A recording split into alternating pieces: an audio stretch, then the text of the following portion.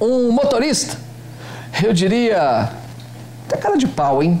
Ele bateu, ele abasteceu em um posto de combustíveis lá na Zona Leste. Olha o que ele fez, gente, foi sábado. Olha a notinha aí, ó.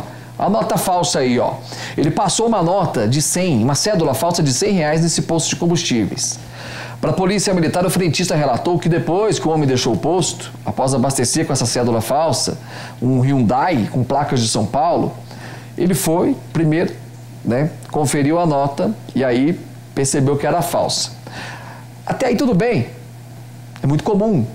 Só que o motorista, gente, ele voltou no estabelecimento no início da noite de ontem, retornou no mesmo posto de combustível e pediu para abastecer com mais R$100 e, de novo, conseguiu pagar com uma cédula falsa. A polícia militar foi acionada, foi até o posto de combustível, só que o motorista conseguiu fugir e não foi pego.